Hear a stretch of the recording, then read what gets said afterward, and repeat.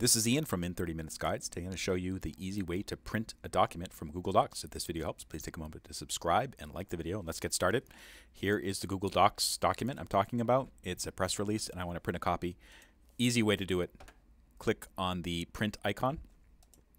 If you're using a Windows machine, you could also use the keyboard shortcut Control P, or a Mac you would use the Command P, and the Chromebook I believe is also Control P.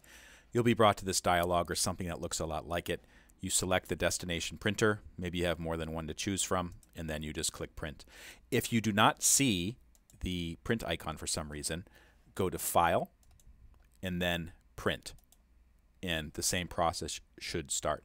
If you do not see any available printers, you can also save it as a PDF, which will allow you to print it on another network printer when it's within range, or you can email it as an attachment to somebody or share it with somebody else so they can print it out as well. If this video helped you, if you could check out our guides available from the official In 30 Minutes store at in30minutes.com or in30minutes.biz. We have a book called Google Drive and Docs in 30 Minutes, which really tries to break down a lot of the complexities of Google Drive and Docs and Sheets and Slides.